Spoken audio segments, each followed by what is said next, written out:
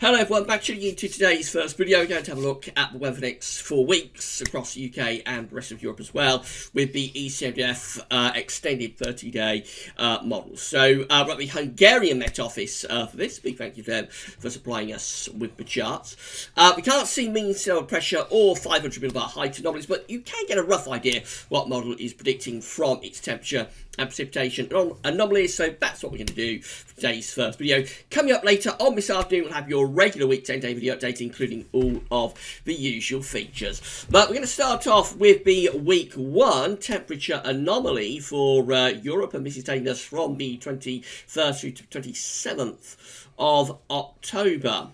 So it was a pretty warm scene actually across many parts of Europe, particularly on the eastern side. So over here across western parts of Russia and into far east of Europe, it is very warm. Temperature anomalies are 6 to 10 degrees above average there, exceptionally mild, if not warm, on the eastern side of Europe. More widely through many of these sort of central areas as well, pushing all the way over towards Germany and eastern France, we see temperature anomalies of 3 to 6 degrees above average, and then 1 to 3 degrees above average through southern parts of Scandinavia, for example, in towards the Low Countries as well.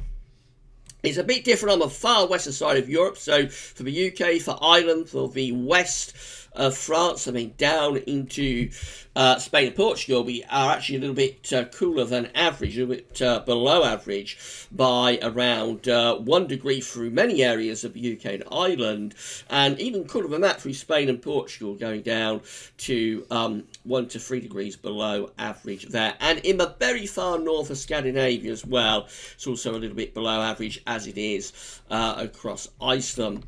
As far as the Mediterranean is concerned, it's a bit cooler average, as I say, through Spain, Portugal. That does extend into the central basin of the Med around the Balearic Islands of Mallorca, Minorca and Ibiza. But going further east of that, it generally is warmer than average, so Corsica, Sardinia above average, Italy is above average, over the Adriatic into the Balkans, I mean down towards Greece and Turkey, warmer than average through those regions. So away from the far west, northwest and southwest of Europe, it is a really quite a warm scene in the week ahead.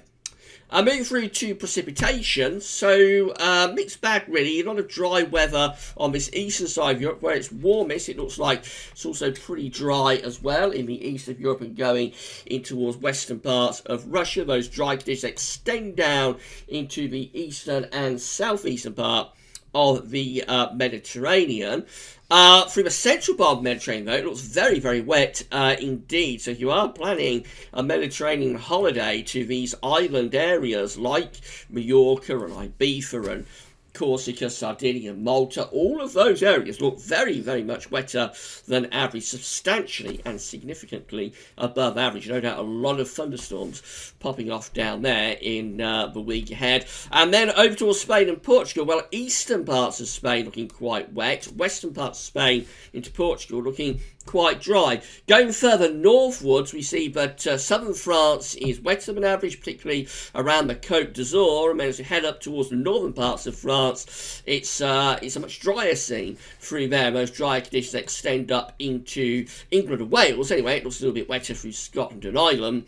Low Countries, much of Germany, dry and average, and then we go back into those drier and average conditions through the eastern part of Europe, where we've got those very warm temperatures as well. Up to Scandinavia, again, a bit of a north-south split. So northern parts of Scandinavia, above average precipitation. Some of that will be snowfall, of course. Southern parts of Scandinavia, more on the drier side.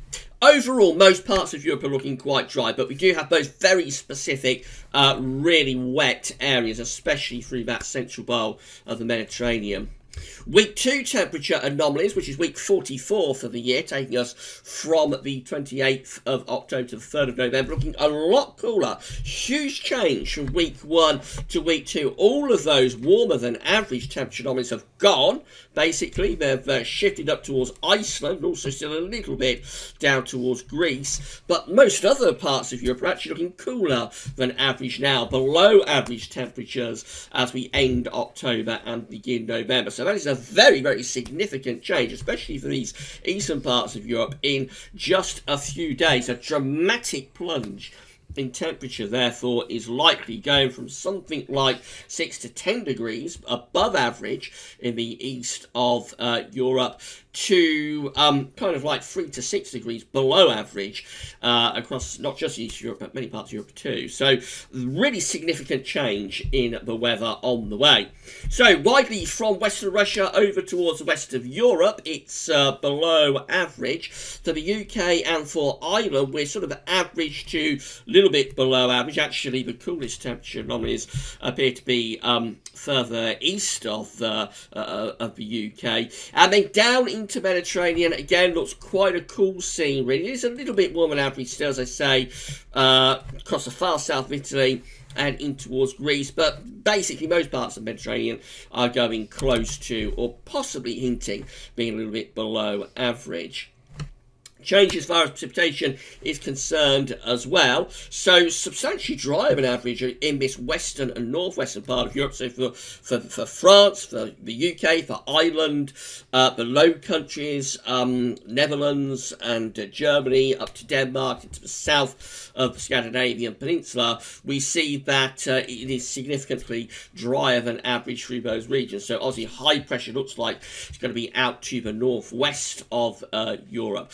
Down into Mediterranean, still hints at being quite wet here through the central areas. So again, more thunderstorms likely through the central bowl of Mediterranean. And over to the eastern side of Europe, close to average there with the temperature anomaly there.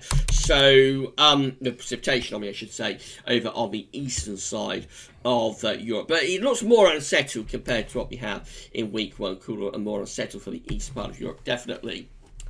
And we're into week 3, which of course is week 45 for the year. The year really is getting on now. This takes us from the 4th through to the 10th of November. Again, we see quite a cold scene being forecast here through most parts of Europe. So down into the Mediterranean, temperature anomalies there are around average from west to east, so from Spain, Portugal in the west to Greece and Turkey in the east. Average temperature anomalies, but go further northwards, anywhere from like the Alps northwards or the Balkans northwards, it looks below average with the temperature. So this is quite a cold early part to November, you have to say, coming up through many parts of Europe. Temperature anomalies from France over to west of Russia, widely between around 1 and 3 degrees below average. UK and Ireland is a little bit below average as well, not as much as those more inland parts of Europe, but nevertheless still on the colder than average side. I mean, up to Scandinavia, again, it's not as below average. Actually, most parts of central and northern Scandinavia are close to average. But it does look quite a cold scene, I have to say, for many parts of Europe through this early part of November. Warmer than average up across Iceland, perhaps that would hint at a little bit of northern blocking setting up. And precipitation-wise, well, now the scene is starting to weaken, as it usually does by week 3. So we still see hints, though, of it being quite wet down through the Mediterranean. So more showers, thunderstorms, possibly longer spells of rain down in the Med. Going further northwards, if anything, we're hinting at being rather drier than average, I would have thought, through most parts of central and northern Europe, against a weakening signal. But you can see all these sort of tanned-coloured areas just here and a little bit around here as well, just indicative of the fact that the model is, I would have thought, expecting quite a lot of high pressure to be sitting across northern and western parts of Europe. That's a cold high, it's a cold ridge, so temperatures are cold, but it is rather on the drier side. And then we finish up in week 4 for our forecast period, which is week 46 for the year, taking us from the 11th to the 17th of November. Much weaker signals now, so most parts of Europe have gone into those white colours, which is either average or more likely just no signal. The model hasn't got a signal at this point. Looks a little bit warmer than average in that southeast part of the Med still. Looks warmer than average through Iceland. So again, possibly hinting that the broad pattern is continuing even into the second half of November. It's a little bit cooler than average, perhaps through parts of France, down to Spain and Portugal.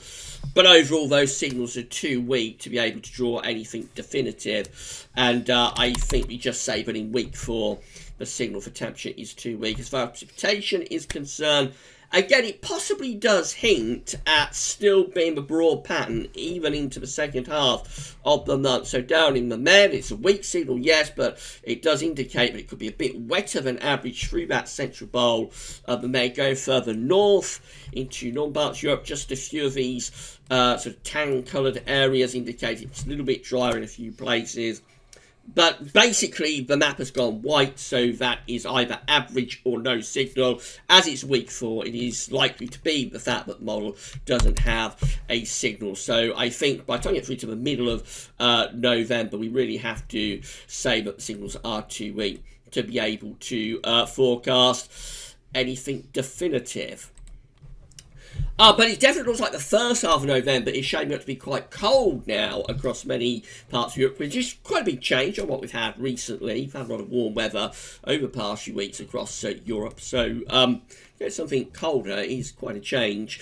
And it does look like it'll be a fairly cold start to first half, I suppose, to November. Relatively dry across the northern parts of Europe. Of course, if it's cold, it tends to be dry because cold air holds less moisture really than warm air. But what precipitation does fall, particularly through northern parts of Europe, so through Scandinavian areas in particular, and probably down into Baltic regions, what precipitation does fall could be falling as snow through this first half of November. So early winter perhaps through some parts of the northern Europe in particular.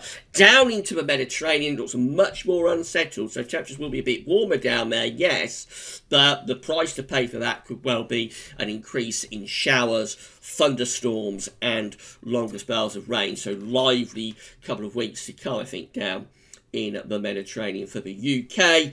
Looks like it's going to be relatively cool really as we're going into the end of October and through the first week or two of November, and we'll have more on that for you, of course, in today's second video update, which will be coming up this afternoon.